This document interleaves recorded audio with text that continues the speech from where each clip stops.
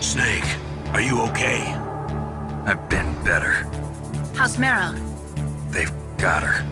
Damn. Snake, the government has decided not to give in to their demands. We're trying to buy some more time. Come on, Colonel. Why don't you stop playing dumb? I'm sorry about Meryl, but I want the lies to end now. What are you talking about? Metal Gear was designed to launch a new type of nuclear warhead, wasn't it? You knew it all along, didn't you? Why did you try to hide it? I'm sorry. Can't tell the grunts, huh? You've changed a lot. Metal Gear, secret advanced nuclear weapons research. Does the White House know about this? How deep does it go? As far as I know, as of yesterday, the president had not been briefed about the Rex project. Need-to-know basis, is that the idea? These are sensitive times. Even subcritical nuclear tests are causing quite a stir. Plausible deniability, huh? Yes. And tomorrow, the president and his Russian counterpart are scheduled to sign the START 3 Accord. I get it. That's the reason for the deadline. That's right, Snake. And that's why we can't let this terrorist attack go public. We still haven't even ratified START 2 or dealt with the issue of TMDs. This has to do with the president's reputation and America's place as the dominant superpower. So patriotism is your excuse for circumventing the Constitution? Please, Snake, just stop them. Why should I? Because you're the only one who can. In that case, tell me the truth about this new type of nuclear warhead. I told you before, I don't know the details. I don't believe you. If the situation is so serious, why don't you give in to their demands?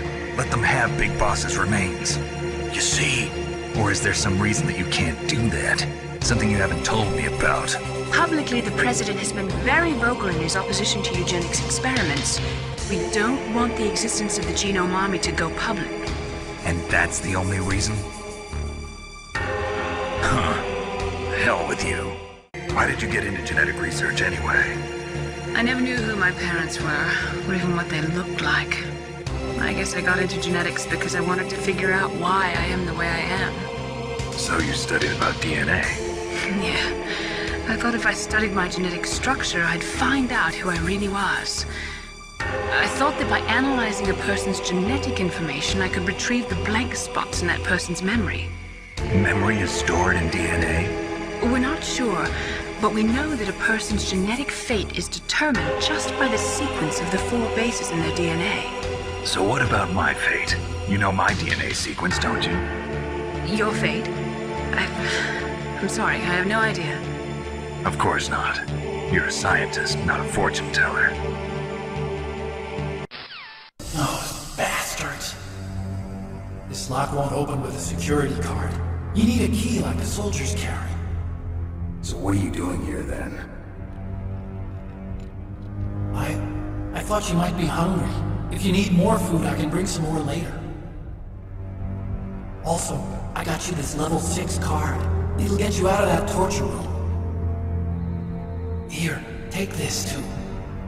What's this? It's a handkerchief. I got it from Sniper Wolf. Why?